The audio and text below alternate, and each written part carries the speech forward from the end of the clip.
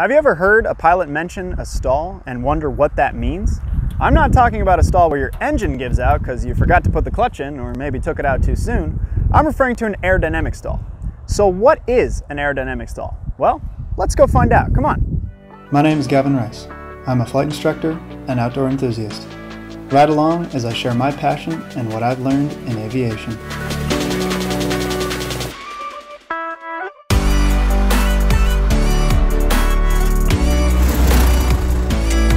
So clear turns, radio calls are the two things you've got to do before doing any kind of maneuver.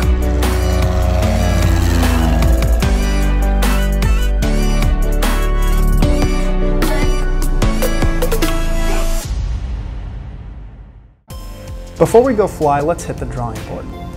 In order to understand how an aerodynamic stall works, we first need to break down the fundamentals of an airfoil and its relationship to the wind. Here I've drawn a basic cross-section of the wing of an airplane.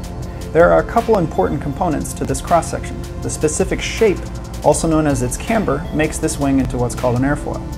An airfoil is designed to create a specific flow of air about the wing, and every airplane has a different design. If we start from the midpoint of the leading edge of the wing and draw a straight line to the trailing edge of the wing, this is what's called the chord line. The chord line is one of two components that help us determine the angle of attack. The other item is the relative wind. Relative wind is just simply the wind that opposes our direction of flight. When we compare the angle between the relative wind and the chord line, this is referred to as our angle of attack. The higher the angle of attack, the more lift we can get, but only up to a certain point. Let's use a graph to represent this. Lift increases when increasing the angle of attack, but it won't go on forever. It has a limit. This limit is referred to as the critical angle of attack, which is the point where if exceeded, the airfoil will no longer create effective lift. Going back to the airfoil, what's happening is that as the angle of attack increases, the air on the upper surface of the wing begins to detach. Smooth airflow is no longer occurring, and eventually, with enough detached air, the wing can no longer produce effective lift. Enough of the drawing board, let's see what this looks like in the air.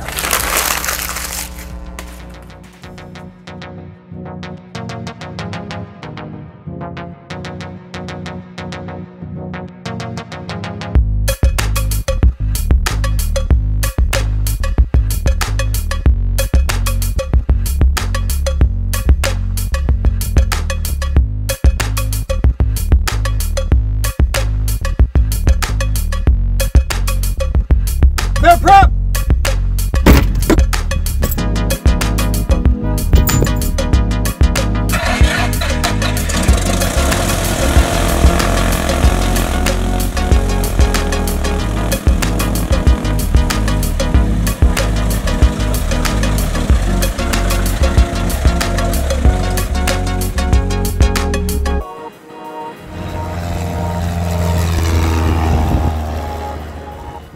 Alright, so the key before we start any maneuver here is we do some clearing turns. So we check out, make sure no one's kind of around our airspace. So first I do a turn to the left here.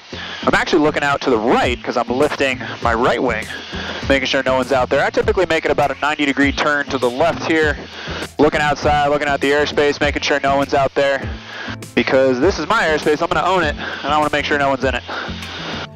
Alright, so now I make a turn back to the right, and now I'm clearing the left side there, making sure no one is out there. So clearing turns, radio calls are the two things you've got to do before doing any kind of maneuver so that you let people know where you are and what you're doing. This is traffic Sky 428 Whiskey Romeo is currently about 4 miles east of Lake Distant, 4000 slow flight westbound.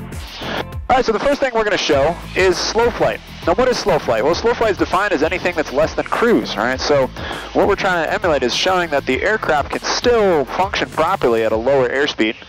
So I'm going to help the plane slow down by adding some flaps. Those flaps give us some more drag and a little bit of lift, but what I'm really looking for is that extra drag. Maintaining my altitude here, slowing the aircraft down. We're now below 65 knots, going through 60 knots. What I'm listening for is that stall warning horn. You might be able to hear it on this video, but hopefully. And there it is at 46. So I'm going to try and go about 2 knots above that stall warning horn. So if it's 46, I'm going to go for about 48 knots and maintain slow flight. So right now, we are at a very high angle of attack. And like we discussed with that angle of attack, our relative wind in reference to our chord line is a pretty big angle. So we're approaching that critical angle, right? Where if we exceed that, we are gonna stall. So right now, we're just kind of on the threshold. And you might be able to tell by the video quality right now, it's probably getting a little shaky.